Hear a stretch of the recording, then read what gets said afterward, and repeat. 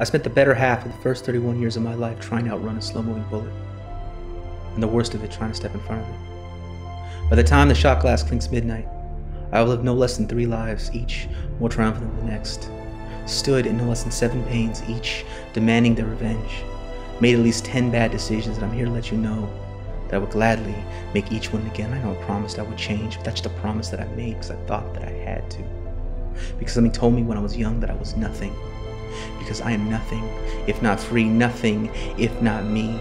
So when I hated you for your kindness, when I hated you for your reminders, when I tried to kill everything in me that you saw worth saving, when I don't change, when I won't change, when I beg you to save me from myself, only to turn around and yell, give me back my drink, it's my life, you have your own to ruin. No, it's only because I thought that I had to. I have spent the last 3 years of my life recovering from a drive that tried to kill me.